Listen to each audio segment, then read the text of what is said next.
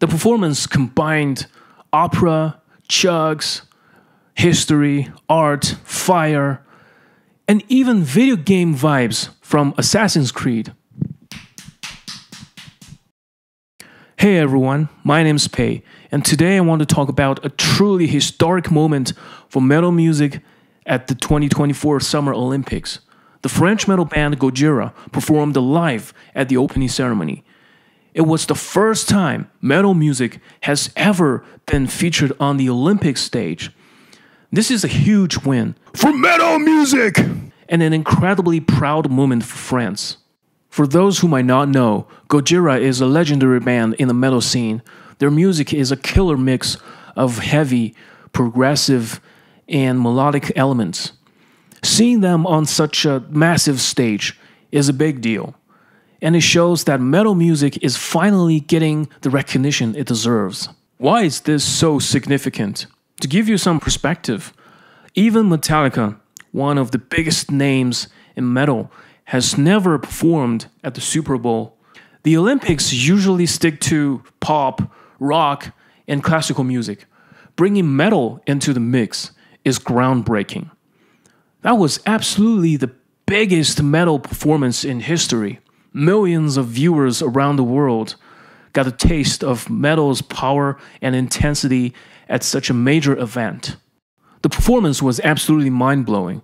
When the double bass drums and crushing guitar riffs kicked in and flames burst out, I was blown away. Gojira stationed on different outcroppings of the Conciergerie, the former home of the French monarchy, which added an epic historical touch. They played a metal version of Ah, ça ira, a song from the French Revolution. The performance combined opera, chugs, history, art, fire, and even video game vibes from Assassin's Creed. And what's even cooler, raining blood. This performance is going to have a huge impact on the metal community and the music world. Metal has often been sidelined, but Gojira's presence on this global stage sends a strong message about its cultural and artistic value. This could lead to more acceptance and appreciation of metal music, attracting new fans and inspiring future musicians. As a metal fan, I couldn't be prouder. Seeing Gojira represent metal at the Olympics felt like a win for all of us.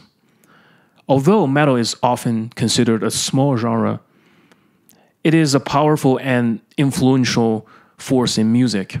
So, what do you think about Gojira's historic performance at the 2024 Summer Olympics? Do you think this will open more doors for metal music in mainstream events?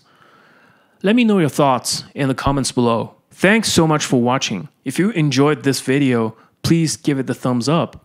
And don't forget to subscribe to my channel for more content. Until next time, keep rocking and stay metal.